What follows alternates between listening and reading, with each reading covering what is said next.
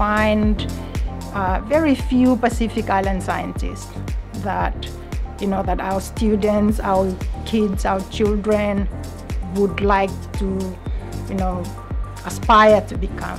Easier to imagine yourself being an ocean scientist if it's somebody that looks like you.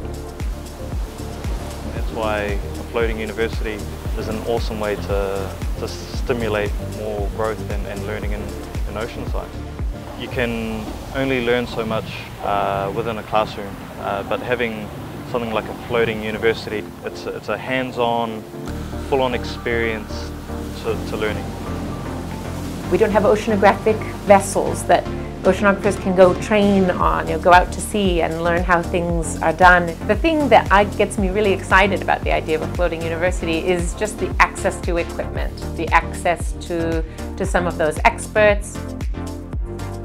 And what I do love about myself to be an oceanographer is we used to go out by boat to collect data, and that's one thing I love the most about being an oceanographer.